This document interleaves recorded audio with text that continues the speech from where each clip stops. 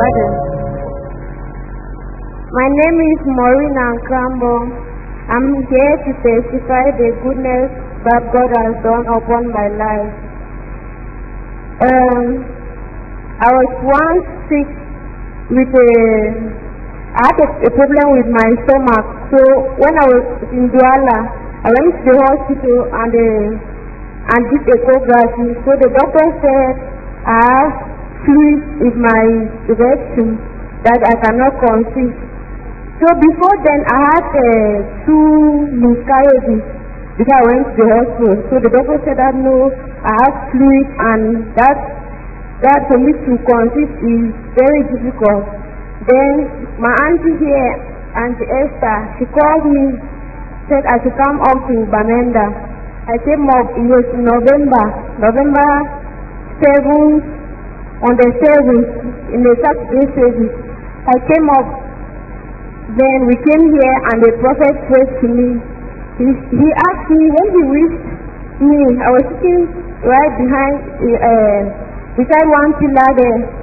When he wished me, he asked, my daughter, do you believe that what you are going through will be over? I said, yes, man of God, I believe. So after then, I went back home. He prayed for me. I went back home.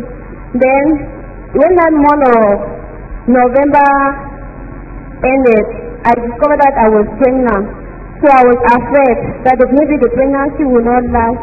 I went to the hospital.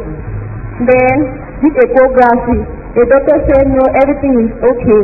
I said, are you sure, doctor? Because the last time when I was in Douala, they said I have fluid in my stomach that I cannot conceive. So the doctor said, no, you are okay. They have not seen any fluid. There is nothing, your baby is safe. So after 3 months, I went back again to another echography in 6 months. When I was 6 months, the doctor said, okay. So I'm here to testify the goodness of the Lord. This is the pregnancy that I'm still carrying. It's already 9 months.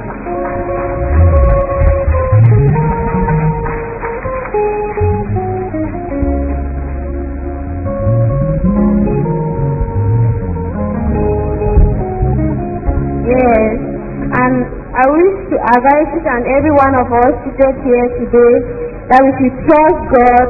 For Jesus is our divine healer, and He has said in His word that each and every one of us, we need to be patient.